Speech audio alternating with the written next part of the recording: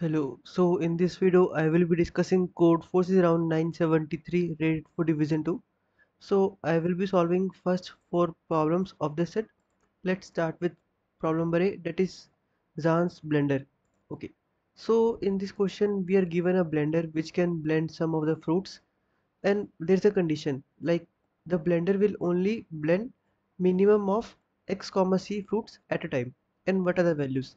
X is the number of maximum number of fruits that blender can mix, and what is C? C is the number of fruits inside the blender. Okay, so I think so this statement is clear to you. And in each second Zans can put at most y fruits into the blender. Okay, so we have to tell them what is the minimum time required to blend all of the fruits which are given to you. Okay, so the total n fruits will be there. Okay, and there you will be given two numbers x and y, where x is the number of fruits that blender can blend per second, along with that y is the number of that Zhan can put into the blender per second. So what is the answer? So I think so the problem statement is very much clear. So answer is just seal value of n divided by minimum of x comma y. Let me write it here also. I think so the explanation part is not needed for this. So minimum of x comma y and a whole of seal value. Okay, I think so you know seal also, that upper value. So this would be the answer for problem number A.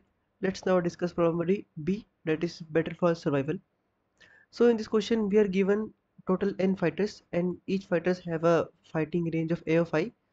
And what they're doing, they're like organizing a tournament which will be having n minus 1 battles. And in a battle, they will choose two fighters, I and Z, I and J, such that I is smaller than J.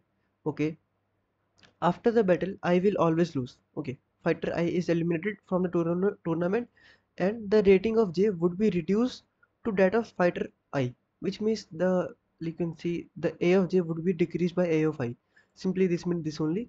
Now what they have said, that J's rating can become negative also.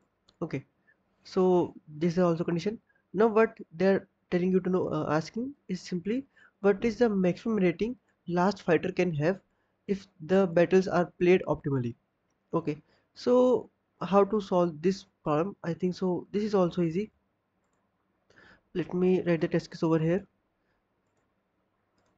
Okay, so you will notice one thing, that last fighter will never lose. Okay, which means at then you have to increase the value for this fighter. Okay, if you want to maximize the value for this fighter, you also know one thing, that there would be some last match in which this last fighter would fight. Okay, this in this case this is 4. This would fight with some another fighter. Yes, and I want to maximize this value. Yes, so you want to maximize this value, you know one thing, that this would be I in this case and this would be J in this case, and add then what would happen, I minus J would happen. Okay, and if you want to maximize J, your I should be minimized. Okay, which means the fighter whom the Jth fighter will fight at the end should have the minimum possible uh, strength left. That's why like this would be reduced as minimum as possible. So let's suppose this will fight with the second last fighter. Okay, this will fight with second last fighter. So if you want to minimize the second last fighter, just subtract the remaining numbers from this. Okay, subtract the remaining number from this. So there is a edge case also. If there are only two fighters, like suppose 3 and 2, in this case what would happen, the 2 will always win and 3 will always lose. So the maximum value at then in 2 would be minus 1 only, because you cannot do any operation. But if the length is greater than 2, for example in this case, just add n minus 2 elements of the starting, and subtract it from the n minus 1 element, and add then subtract that number from the last element. For example in this case the answer would be like, this is 5 plus 4 9. So subtract 9 minus 5, which is minus 4, and this is also minus 4. Okay, now add then these two fighters will be remaining, and if these two fight, the remaining the maximum value of the fighter would become 8, because 4 minus of minus 4 is 8. So that is how you can solve the problem. Just break into two parts. If n is 2, just subtract the first and last number. And if n is greater than 2, just in that case just sum up all of the n minus 2 elements of the starting and subtract it from the last element, then subtract that number from the last number. So that is how you can solve problem B also. I think so code is not necessary. If it is here I can show you also. Yes, if n is 2, just subtract 1 minus 0 and simply done. Else just sum all of the number till n minus 2 numbers. After that simply subtract that number from your n minus 12 number, n minus 2, and subtract that n minus 2 from your last number. So this is the simple equation for this problem. Let's now discuss problem number C, that is password cracking. So this is a bit of interactive problem. I hope you know what is an interactive problem and know how to solve them also. I will tell you the logic and implementation for this problem part. So you must read the interactive. I think so there's a very good article also of Codeforces in which they are just telling how to solve interactive problem, like the input and output cases.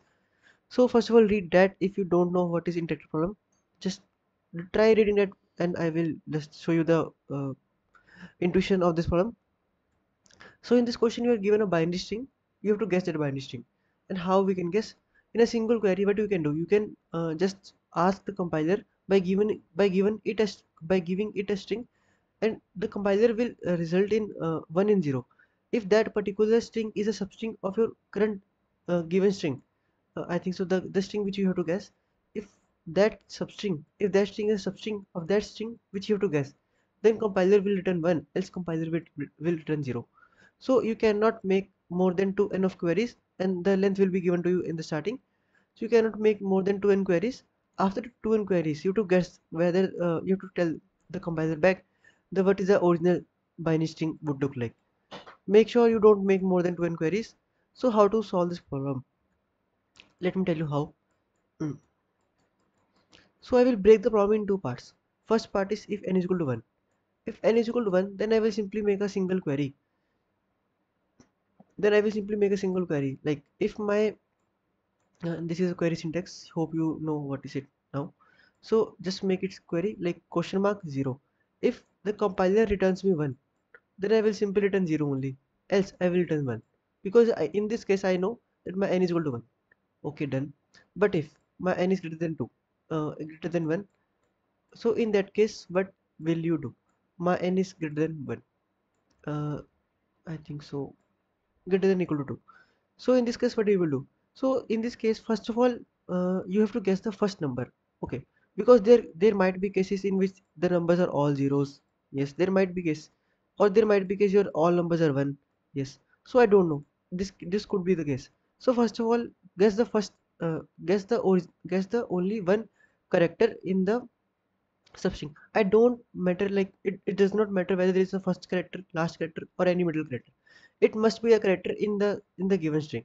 Okay, for example in this case, let I am taking for an example, the given string to me is like 1 0 0 0 1 1 1 0 0. So this is a string which I have to guess. Okay, first of all I will make a query with 1. Is 1 exists? Is 1 is a substring of this whole string? The answer is yes. So I will simply say okay, done. Okay, I think so I can make it 1 over here, 1 over here. Okay, done. Now done. So if is my 1 substring of this whole string? Yes, it is true. So my initial string is this 1 only. Now what I will do, I will try to add characters at the front of my string. Okay, means at the back of the string. If this is my 1, I will try to add 0 over here. Does 1 0 exist in my string? Yes, 1 0 does exist. Okay, done. Okay, done. Now my original string is this. Now I will query with 101. Does 101 exist? Yes, 101 also exists. Or let me take a case. Is my 100 exists? Yes, my 100 also exists. Here you can see it exists. So my current string is 0. This. Okay. Now I will make a query with another 0. Does my 10000 exist?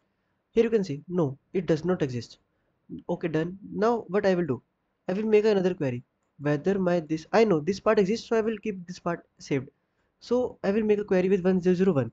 I will check whether this exists or not. Now I know one thing, that this also does not exist. that you can notice that 1001 does not exist. So what does this mean? If none of the character exists, you know one thing, that 100 exists in your string, but you know also one thing, that 1001 don't exist, and 1000 also don't exist. So what does this mean in this case? It simply means this is the end of this is the end of your substring. Okay, which means the previous part was the end of your substring. Okay, I know this is my end of my substring. So but after that, what I will do, if I know this is my end of my substring, I will start putting number in the front of the substring, in front of this constructor string. For example, I know this exists. Okay, and I know this does not exist, and also uh, this also does not exist.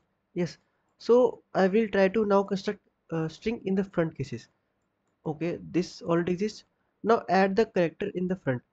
Okay, let me add one over here. Does this exist? Yes, it exists.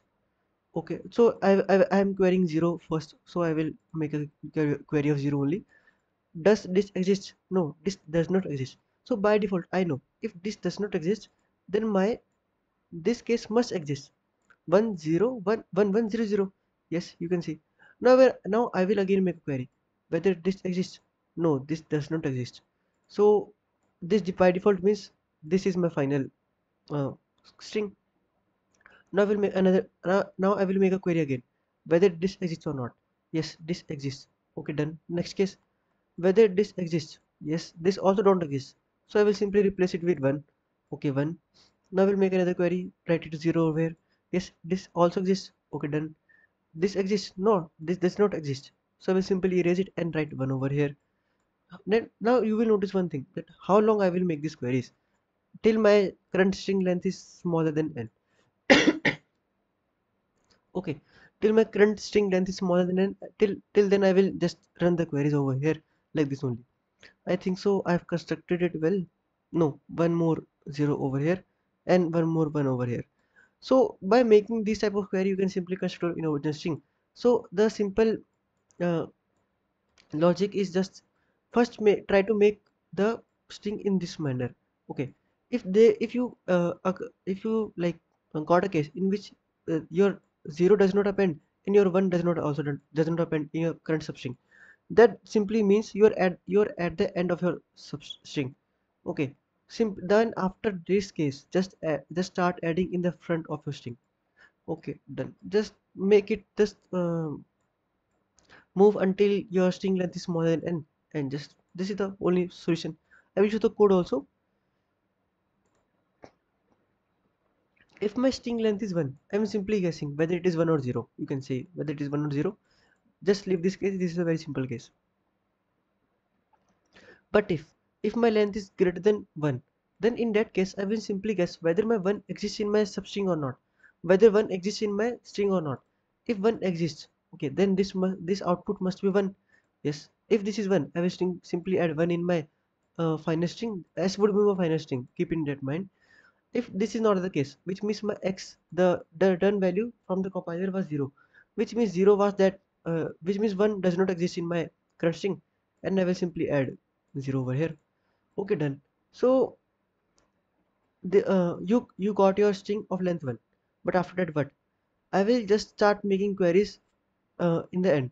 Okay, I told you here only I will try to make a guess over here, like I will try to make construction in this order.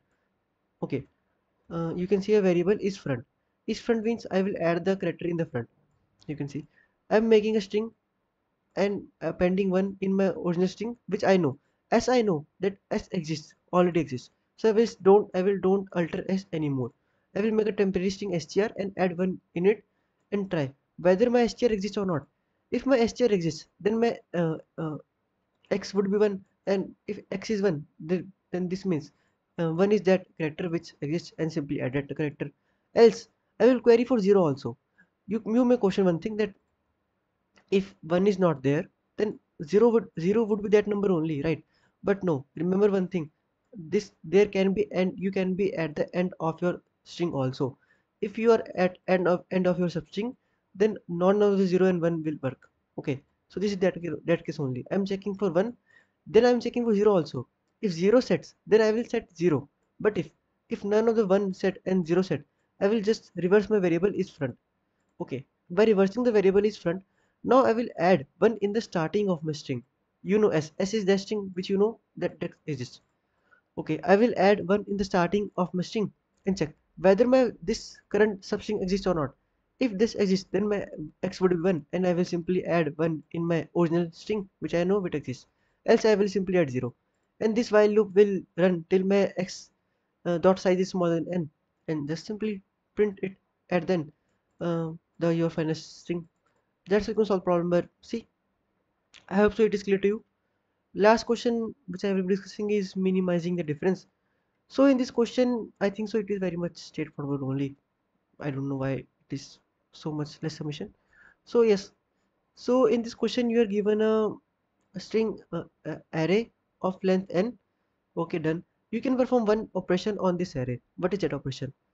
You can select any index I such which is smaller than n minus 1 and greater than equal to 1, of course. And what you can do, you can simply decrease that current number by 1 and increase the next number by 1.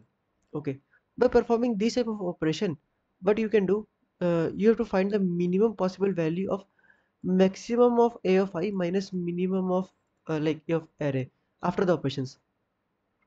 So after the debugging, like by running few cases, you may arise to one conclusion that your minimum value can be your minimum value in this can be prefix sum at each point divided by I. Okay, done.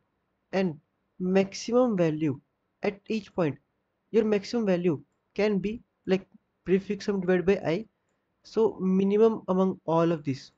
Okay, done. And your maximum value can be suffix divided by like number of elements which are in the suffix, and maximum for all of this. Okay, so this is a simple equation which you can generate. So let me put it again. So the minimum value can be among the minimum, like let me write it over clearly. I think so. So the minimum value in this array can be minimum of all of the sum, all of the prefix till 0 to I can write it of I divided by I. Okay, and your maximum value can be maximum of all of your suffix and number of elements in the suffix divided by I, and maximum among them. So the minimum value among these and maximum value among these, just subtract them and get the answer. I will show the code also. Take the input array. Okay, minimum value I'm taking the sum as first element. Okay, done. Adding the element in my sum variable and finding the average. You can finding the average like sum divided by I plus 1 because it is one based indexing in this case. Sum divided by I plus 1. Also make sure to don't forget to take the floor and seal values because minimum will always be considered in the minimum value only. So just take the minimum of both the floor and seal values. In this case it will be floor only, so take the minimum of all the floor values. Done. Similarly for the maximum value, make a sum variable for the last element and make it equal to sum, and just start adding the number from the end. Okay, done. And your maximum value will be the seal value. Here you can see I'm taking the seal. I think so this is redundant over here, I can remove it easily. Okay, so your maximum value for this case would be maximum among all of the prefixes divided by number of elements in the prefixes, and at that answer would be maximum value minus minimum value. I think so this is clear to you. So if you have doubts in any of these four problems, please comment me down. Till then, stay tuned for the next one. Thank you.